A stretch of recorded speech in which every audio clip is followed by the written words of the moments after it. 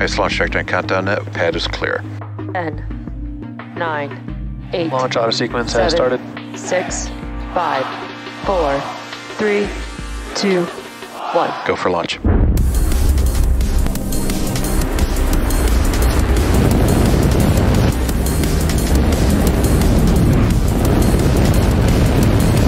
Vehicle is supersonic. Stage separation confirmed. Dragon, separation confirmed.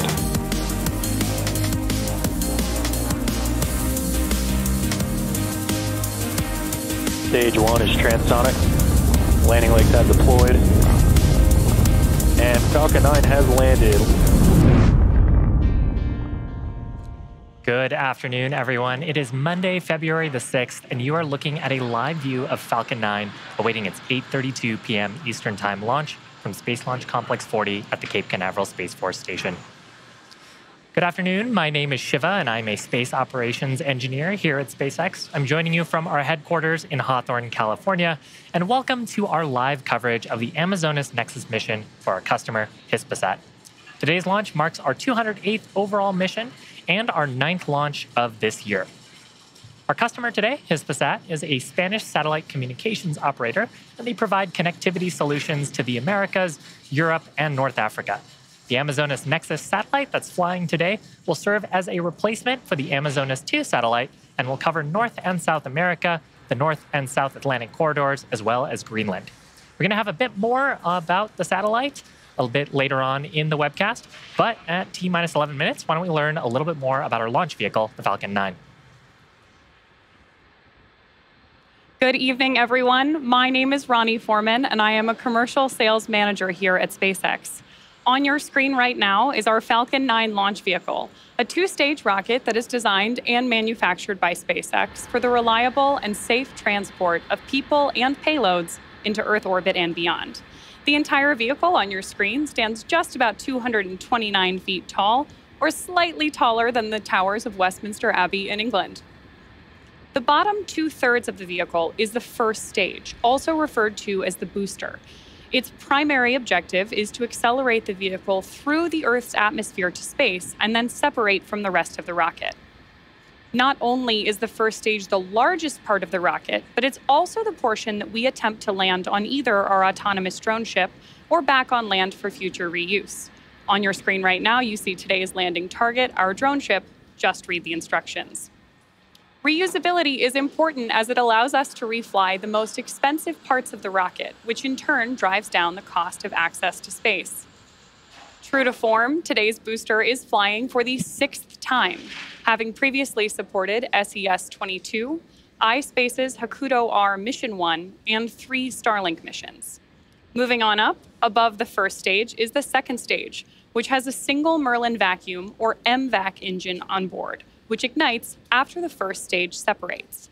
The second stage is what will carry the Amazonas Nexus payload to orbit. The payload for today's launch is safely enclosed of the 17-foot diameter payload fairing, which is the large barrel structure you're looking at now with the pointed nose on top of the second stage. Made of carbon composite material, the fairing protects satellites on their way to orbit. The fairing is then jettisoned approximately 3 minutes into flight. The fairing halves supporting today's mission are also both flight proven, with one half flying for the 5th time and the other for its 6th. After separation from the second stage, both fairing halves will return to Earth to be recovered by our recovery vessel, Bob. And lastly, that large truss structure that you see there is the Transporter Erector, or TE. We use it to roll the rocket out to the pad and raise it to its vertical launch position. The TE also routes the vehicle's fluids, power, and telemetry umbilicals from the ground systems to the rocket and the satellite, until Falcon 9 takes over on internal power and clears the launch pad. Falcon 9 has been loading propellant since the T-minus 35-minute mark. Now, on Falcon 9, we use 2 kinds of propellants. The first of those is a type of kerosene called Rocket Propellant 1, or RP1. We use that as a fuel. And then we use super chilled liquid oxygen, or LOX, as our oxidizer. Now, the RP1 is nearly fully loaded on the first stage. The second stage is fully fueled. And liquid oxygen loading is underway on both these stages. We'll complete liquid oxygen loading on the first stage around the T-minus 3 minute mark, and on the second stage around the T-minus 2 minute mark. We've also begun loading helium gas into Falcon 9. We use helium as a pressurant, and we use that to push RP1 and the liquid oxygen to the Merlin engines at the base of the vehicle. Now, around the T-minus 7 minute mark, we'll hear some callouts about engine chill beginning on the Merlin engines. That's where we flow a small amount of that super chilled liquid oxygen into the Merlin engine's turbopumps. And that's ahead of the full flow of liquid oxygen as we perform liftoff and fire those engines.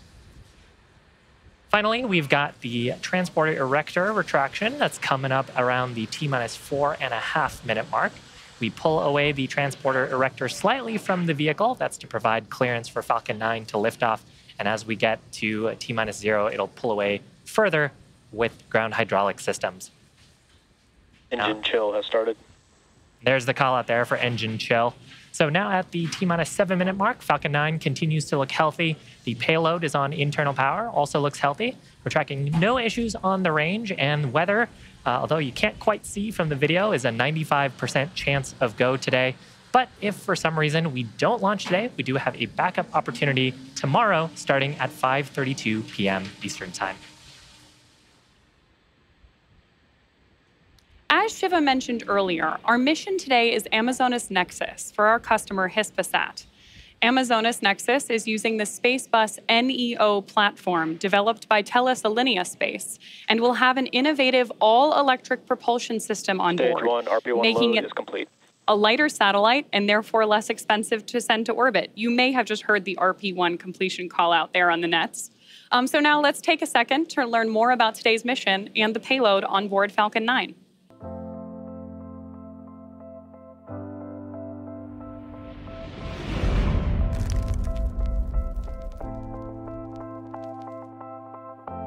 Hispasat is giving a new boost to its satellite fleet with the Amazonas Nexus. This new satellite will offer state-of-the-art telecommunications solutions in the Ku-HTS band, all across the Americas, the North and South Atlantic corridor, and Greenland. The Amazonas Nexus is designed to provide high-capacity connectivity services in aerial and maritime mobility environments. The satellite will also offer broadband services in remote areas, wherever you are.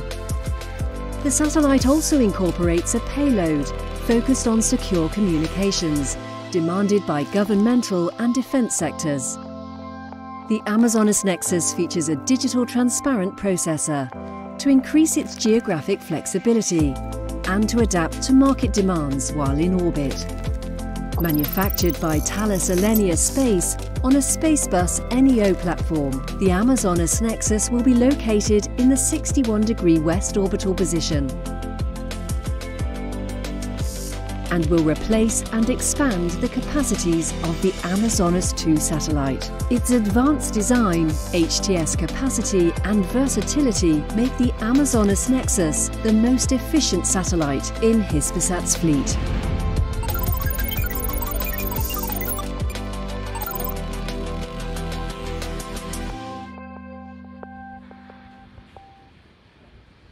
Now we have started the process of transporter erector retract.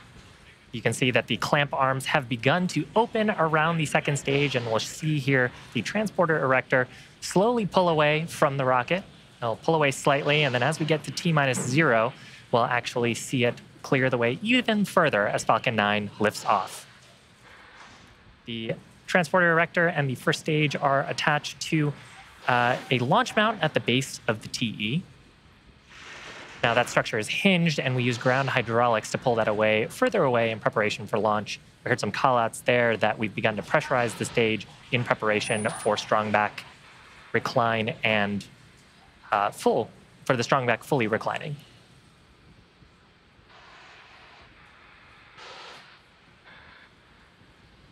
We're about 20 seconds away from our next major milestone. That'll be liquid oxygen loading complete on the first stage, followed around the T-minus 2 minute mark by a similar call out on the second stage. When we're fully loaded, box load is complete. Oh, there we go. Call out for first stage, LOX load complete. Now, when we have full propellants loaded on Falcon 9, we've got about 1 million pounds of both RP1 fuel and liquid oxygen. And you see some clouds forming around the first stage and the second stage. Those are totally normal. The liquid oxygen that we're loading is extremely cold. And as those tank skins end up coming into contact with the moist Florida air, water vapor condenses around them and produces clouds around the vehicle. That produces that white-looking gas around Falcon 9.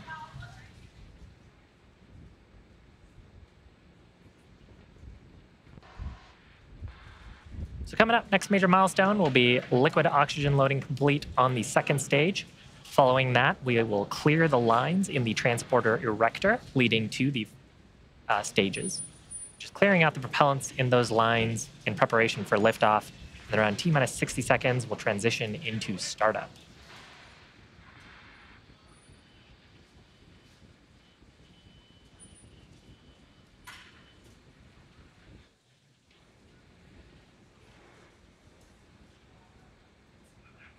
Now, startup means that Falcon's... Stage 2 LOX load is complete. There's the call out for LOX load complete. So we're fully loaded with propellants for today's liftoff attempt. Now, in startup, that means that Falcon 9's flight computers will have taken over the launch countdown. They'll continue to have control of the vehicle through the rest of the mission. Then at T-minus 2 seconds, we'll hear a call out, we'll see the Merlin 1D engines ignite for liftoff.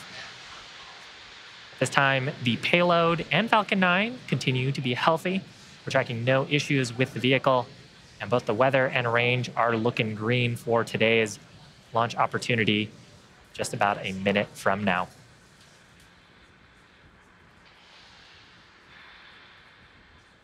Falcon 9 is in startup.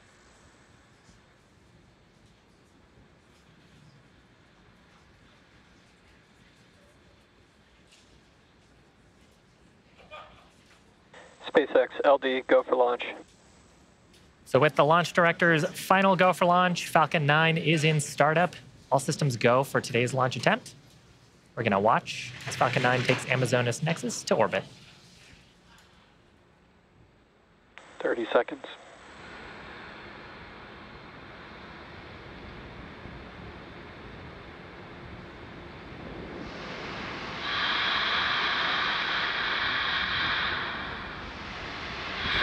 Seconds. 10, 9, 8, 7, 6, 5, 4, 3, 2, 1. Lift off.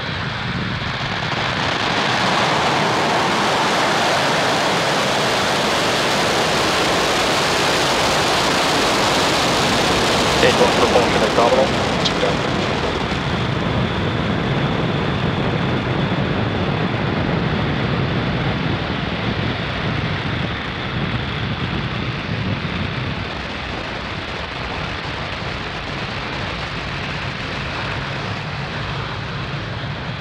We're at T-plus 30 seconds into flight. Falcon 9 successfully lifting off from Pad 40 at Cape Canaveral Space Force Station, and we're carrying the Amazonas Nexus payload on board.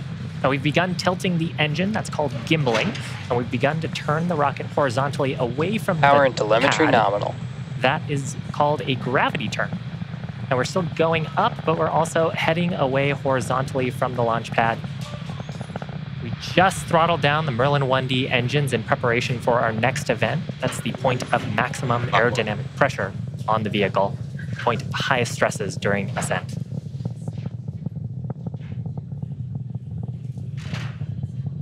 Max Q. So with that, we are through the point of highest stresses on Falcon 9. Now, the next major milestone will be coming up at around the T-plus 2 minute and 30 mark.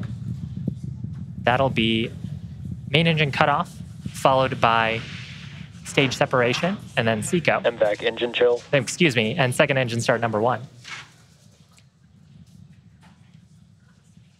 Now, I talked a little bit earlier about the gravity turn. Part of the reason why we do that maneuver is to pick up velocity.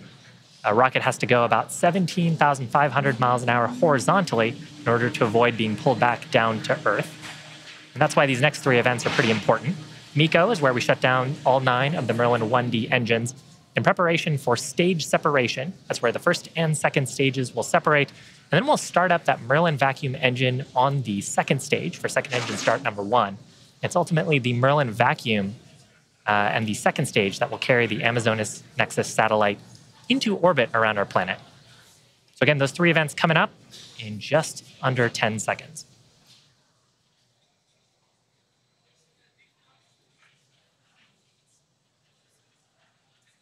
Main engine cut off. Acquisition of signal Bermuda.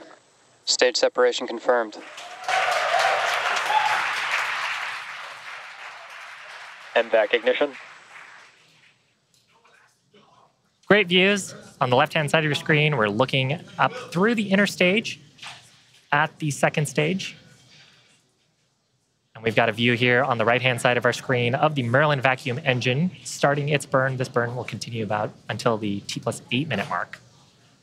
Next major milestone will be fairing separation on the second stage. That coming up at about T+3.5 minutes.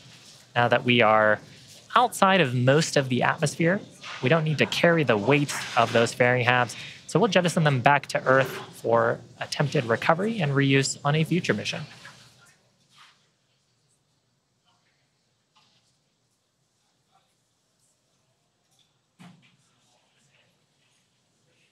Fairing separation confirmed. Great views from the top of the second stage. You can see that the fairings have separated. Once again, we'll be attempting to recover these fairing halves for use on a future mission with a recovery vessel named Bob.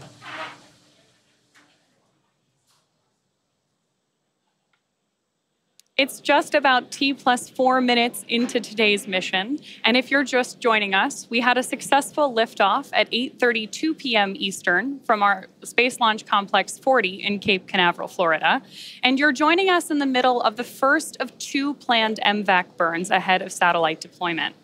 This is a particularly exciting portion of the mission because we have 2 major events happening right on top of one another. Right now, you've got that beautiful view of the second stage engine burn. And coming up at around T+6 minutes, on your screen, you'll see the first stage's entry burn begin. For the entry burn, we will relight 3 of the Merlin M1D engines on board the first stage, starting with the center E9 engine, and followed shortly after that by the E1 and E5 engines, which collectively work to slow down the vehicle as it passes back into the Earth's atmosphere. We need to slow down to reduce re-entry forces, which help us recover and reuse the first stage booster. The first entry burn will be one of 2 for both vehicles. scheduled burns for the first stage, and you can hear both vehicles are still on track.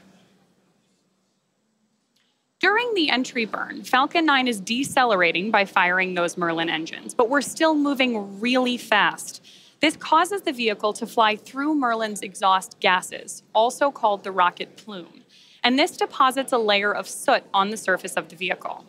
That soot comes from the carbon-based fuel that Falcon 9 uses, and with each flight builds up a little more on the outside of Falcon 9, making it look just a little bit toastier.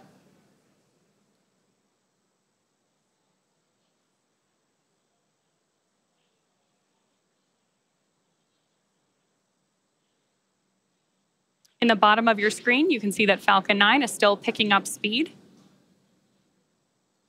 and continuing to climb on its way to space.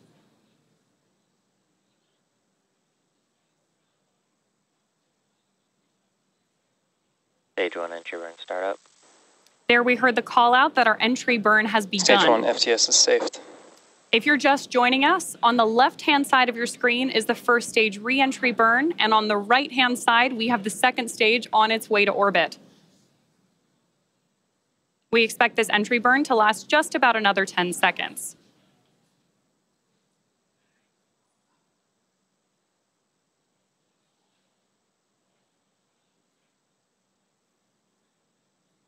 Stage 1 entry burn shutdown. There we have confirmation of stage 1 entry burn shutdown. Reusability is key to lowering the cost of spaceflight, which enables more investments in critical scientific research. The Falcon 9 first stage on your screen that is supporting today's mission is about to perform its final entry burn for the 6th time, previously having supported SES-22, iSpace's Hakuto R Mission 1, and 3 Starlink missions. Today's landing target is our drone ship, Just Read the Instructions, which is positioned in the Atlantic Ocean about 325 nautical miles off the coast of Florida. The Merlin engines on board both the first and second stage are actually quite similar, but they are optimized differently. The Merlins on stage 1 are optimized for sea level. These achieve approximately 190,000 pounds of thrust during both ascent and descent. Fun fact, at liftoff, Falcon 9's first stage has thrust greater than 5 747 airplanes at full power and is consuming approximately 700 gallons of fuel per second. By contrast, the MVAC engine is optimized for approximately 220,000 pounds of thrust in vacuum. Stage 2 FTS is saved. Which is, of course, the vacuum of space. Stage 1 landing burn.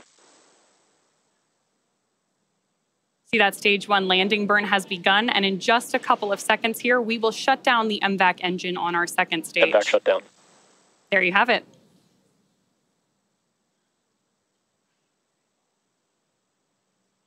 Now we're landing leg deploy.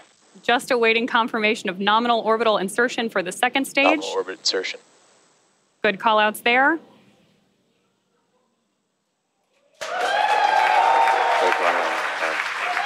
And hopefully you heard it through the cheers in the background. Expected loss of signal, Cape Canaveral. That landing marks SpaceX's 170th recovery of an orbital class rocket, including first stage landings for both Falcon 9 and Falcon Heavy.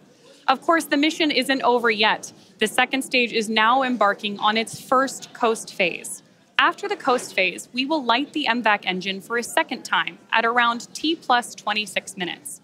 We'll see you back here before then. In the meantime, enjoy the space tunes.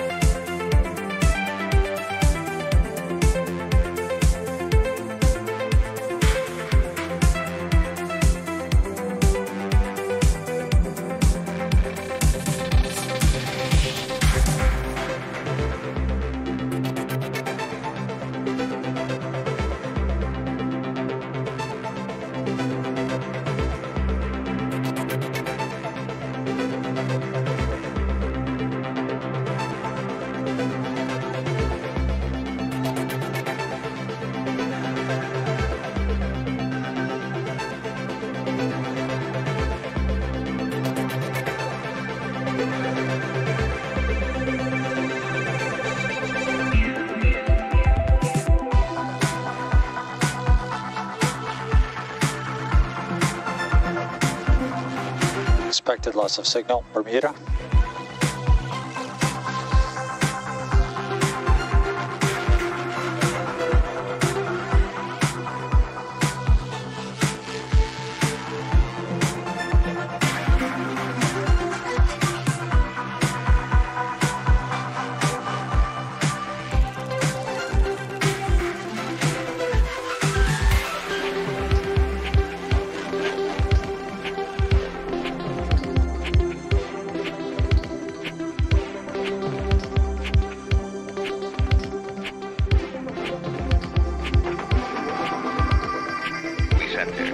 century AD. We sat there and looked at a rocket from Mars, and you just boggled the mind and mind and mind and mind. And the technology caught up, didn't it?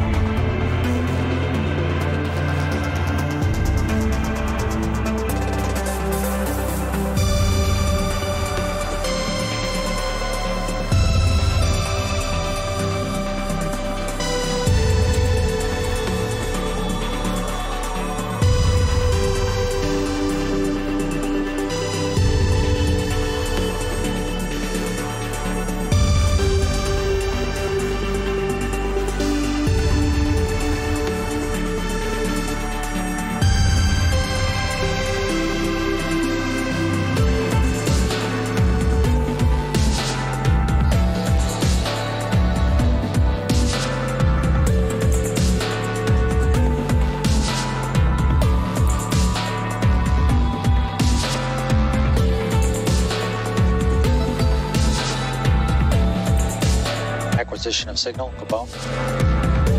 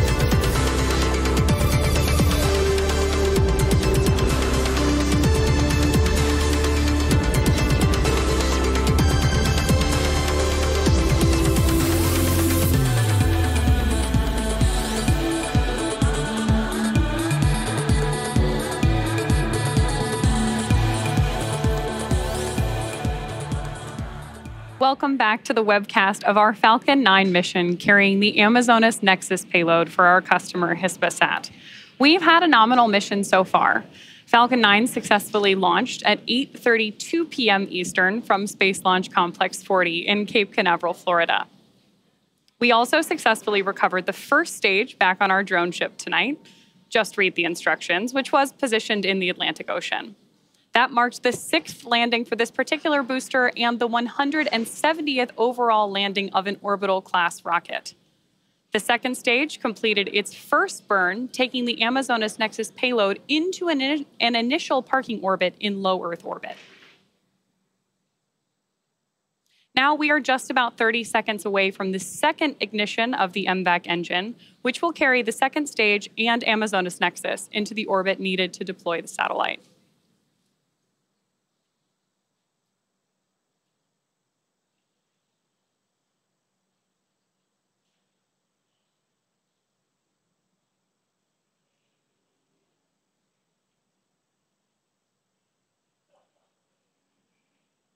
There you can see on your screen that we've had reignition of MVAC on board the second stage. This burn is planned to last about 1 minute. And during this time, what we're doing is actually boosting both the second stage and the payload from that parking orbit I mentioned into our target geostationary transfer orbit for our customer Hispasat. Just about 30 seconds left in this burn. And obviously, it's a beautiful day up in space.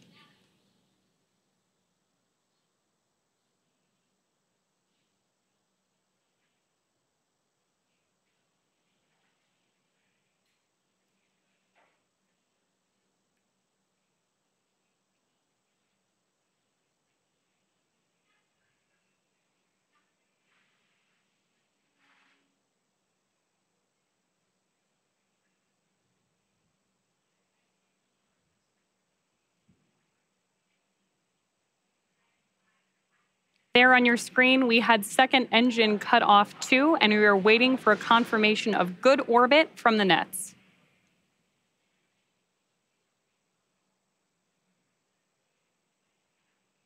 At this point, the Amazonas Nexus payload is still attached to Falcon 9's second stage, with payload deploy scheduled to occur in just about 8 minutes. And we do have confirmation of a good orbital insertion for that second burn. So while we wait, sit back, enjoy those views, and check out the space jams once again.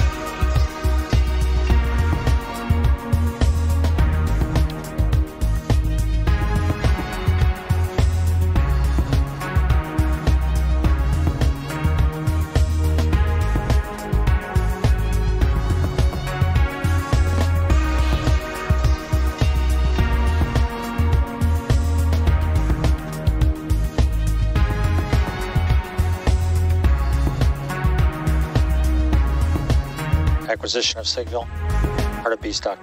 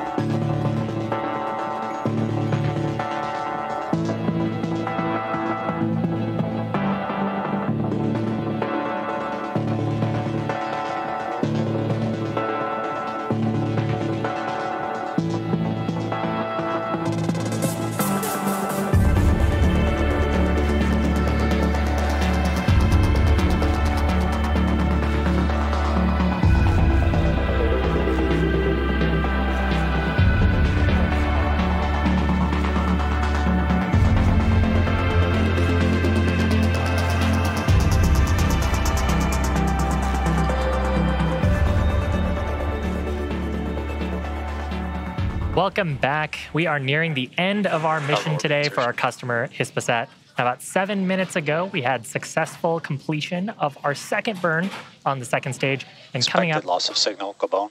Coming up, we have our final milestone for today's mission, which is payload deployment. That's coming up at about T plus 35 minutes, 44-ish seconds into today's mission. Now, as a reminder, the Amazonas Nexus satellite will serve as a replacement for Amazonas 2 and will provide coverage for North and South America, Greenland, and the North and South Atlantic corridors. The Amazonas Nexus satellite has an all-electric propulsion system that makes it a lighter satellite and reduces the cost of putting it into orbit. And following deployment into this geosynchronous transfer orbit, the satellite's going to exercise a few of its systems to get into its final operational geostationary orbit. So coming up next, major milestone is payload deployment.